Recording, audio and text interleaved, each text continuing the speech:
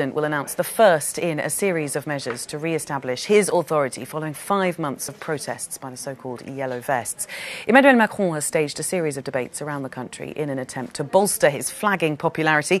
Early measures may include income tax cuts and reforms to pension plans. Guillaume Petit is a journalist from our French desk. He joins us now in the studio to talk about this a little bit more. Morning to you, Guillaume. Good morning. Just remind us, first of all, how did we get here? How did the Yellow Vest movement start? Well, it has started on November 17th with one demonstration that was supposed to be about old taxes only.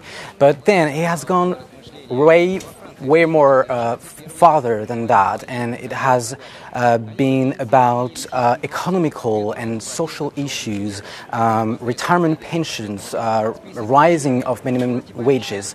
So people are started to be more and more 10,000 in the streets to demonstrate, to show their anger against the president Macron.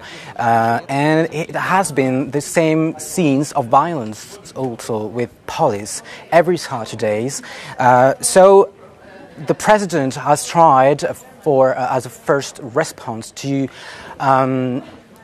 apologize and to show his understanding to the French people on national TV in December after a few weeks of demonstrations.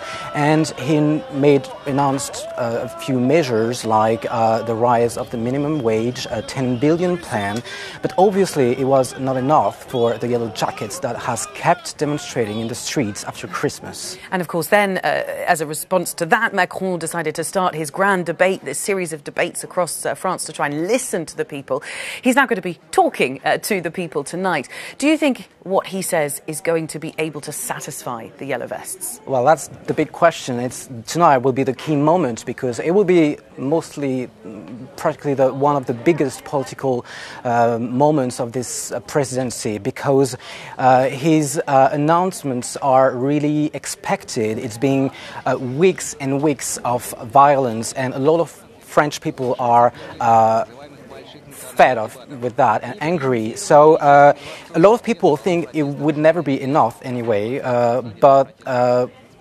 and nothing has leaked from until now from what is about to announce. So it's very difficult to know what's going to be next. And of course, so much of it will be about his performance, whether he appears again as a Napoleonic emperor or whether he's able to try and communicate with the people. Great to get your thoughts. Thank you very much. Guillaume Petit there from our French service.